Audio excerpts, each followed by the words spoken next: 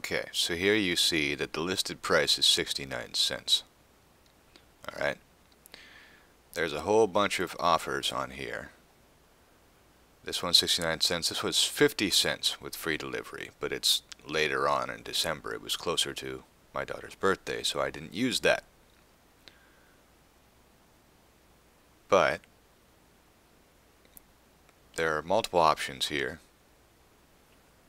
You can see 204 with free delivery, 25 cents but $2.99 delivery. This is a gimmick that they use when people pay attention to the price for the item itself and don't pay attention to shipping. They don't realize that they're actually getting charged more, not less.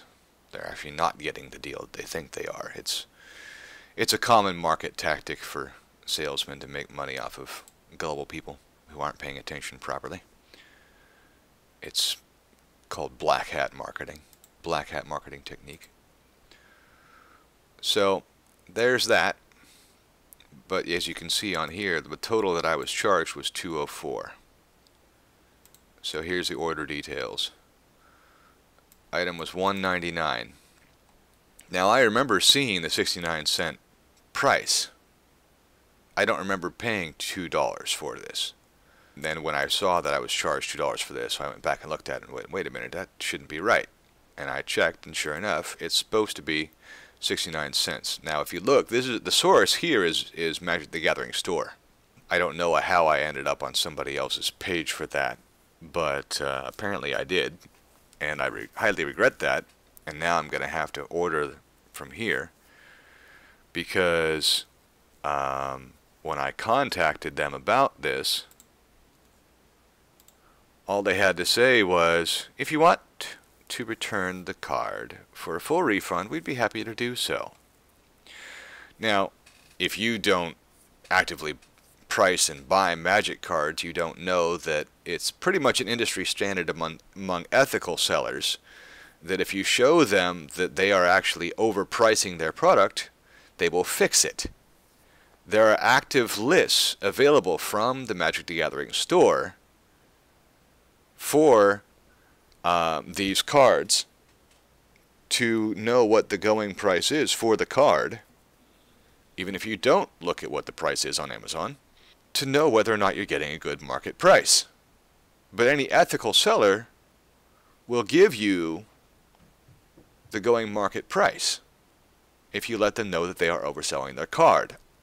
I've been buying Magic cards for many, many years now, over a decade, and even when I was looking at them decades ago, I think I started getting into this stuff when I was 16 years old, over at the local swap meet, basically. Swap meet and farmer's market. He kept his integrity whenever I tested him.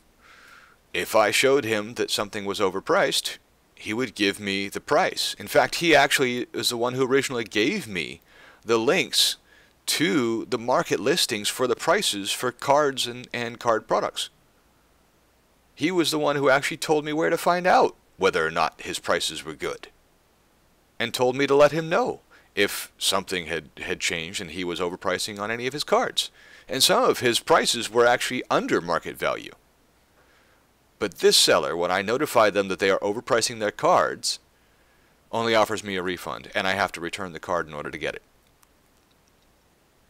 He's not just going to refund me the difference between 69 cents and the $2 that he charged me.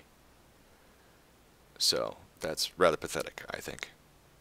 So you can do what you want about that, but I highly recommend against buying from Reed Collectibles because they are not good integrity sellers.